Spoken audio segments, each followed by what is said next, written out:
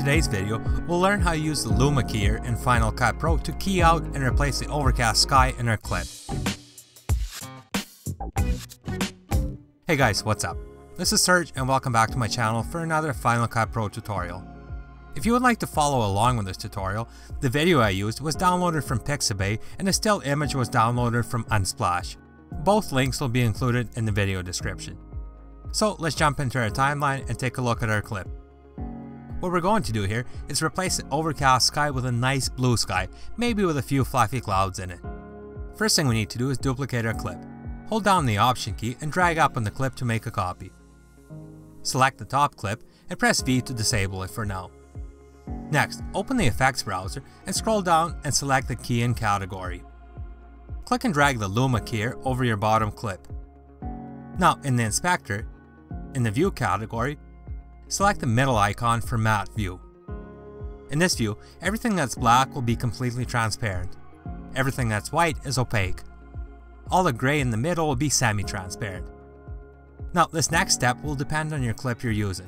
What we need to do is adjust the Luma sliders to make the sky completely black and the lake and the trees completely white, or at least as close as possible.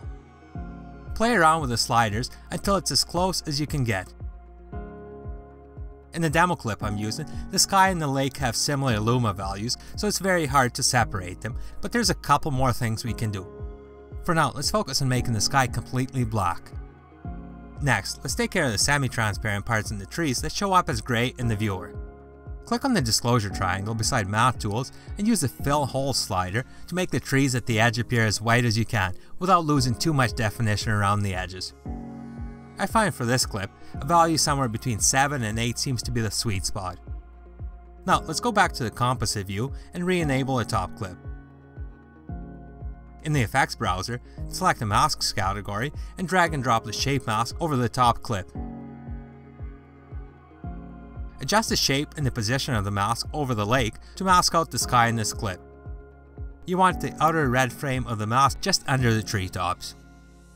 And finally, select the replacement sky picture from the clip in the browser and drag it down into your timeline, placing it under both video clips. Use the transform tool to adjust the size and position of your new sky to match your video clip. What I did in the example at the start of this video is I keyframed the size of the background picture to increase slightly in size to give the illusion of the clouds slowly moving. Let's take a look at our clip before and after. Now this method will really depend on your original clip, so your results may be very hit or miss. It helps to start out with a lot of contrast between your sky and your foreground, but like I demonstrated in this clip, there is a few tools you can use to compensate for less than perfect clips. Try it out and let me know what you think.